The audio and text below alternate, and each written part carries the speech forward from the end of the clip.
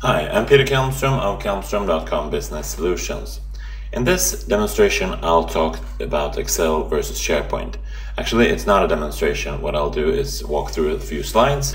So I'm going to talk about the benefits of moving lists of information to SharePoint from Excel. Most people, most organizations store a lot of list information in Excel. I think that's generally a rather bad idea because there are a lot of problems with Excel lists. So I'm going to make the case for moving that information into SharePoint. In another demonstration, I'm going to show you how easy it is to do that and how to set up all of those benefits that I list in the next slide, which is coming here. Well, the main problem with Excel, it's a file. That means there's only one source of information really, and there's one file that can get locked. If you're on a file server, then you have all those problems with the file server per se, and you also have the file locks. So if one user is editing an Excel file, all the others are locked out, usually. You also have the file versions, and that's a rather major issue, that you can't really see what value was in a cell before your edit, and then you have to go back to an earlier version of the file. So those are the main problems with storing information in Excel. The main benefits of moving the data into SharePoint is alerts. So alerts is an email that you can set up very easily with a couple of clicks, so that you get an email as soon as something changes in your SharePoint list.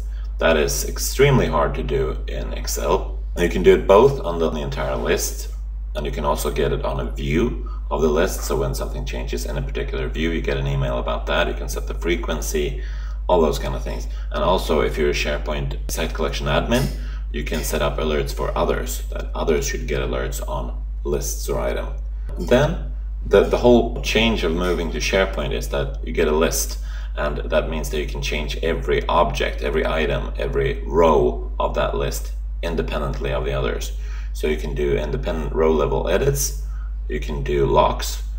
So if you can do a checkout on a list, then you can only lock that row that you're working with. Most cases, you don't want to lock the entire file, all the rows. Examples of lists that you can talk about in this context is, of course, customer lists, IP lists, server lists, product lists, ingredient lists, all kinds of things.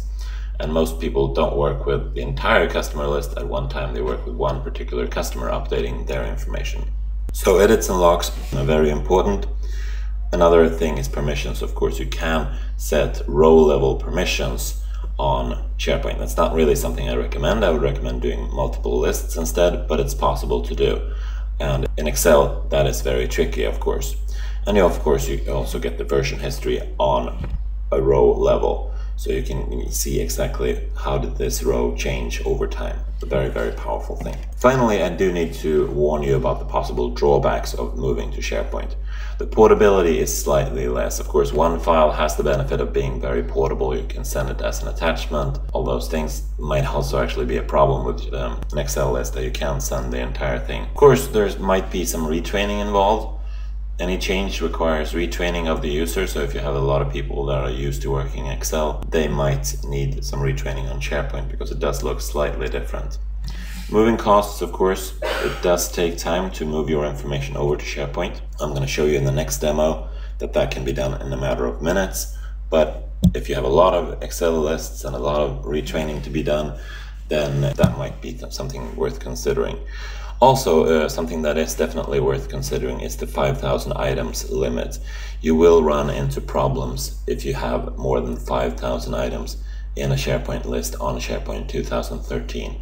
That limitation is said to be going away in SharePoint 2016, but at the present moment when I'm recording this video, this is a real issue. So if you have more than 5,000 items in your list, I would recommend moving to several SharePoint lists instead. Splitting it up somehow, or of course keeping it in Excel works too, and just moving that list into a SharePoint document library, that works also. But 5,000 items is a limitation that you need to take into account. If you're using an on-premise installation of SharePoint, then you can push that limit up. On SharePoint Online in Office 365, there's no option for you to do that, so that's something rather considerable limitation. But still, I do recommend moving into SharePoint. It's a better information strategy, it's a better solution and it will give you better results. And it's a better collaborative environment, which is the whole point of SharePoint as compared to Excel, which was originally built for single user. So that concludes my talk through about Excel versus SharePoint. In my next demo, I'll show you how to actually do this, move the information and set up some views and set up alerts and row level permissions if you need that. Thank you for watching this demonstration.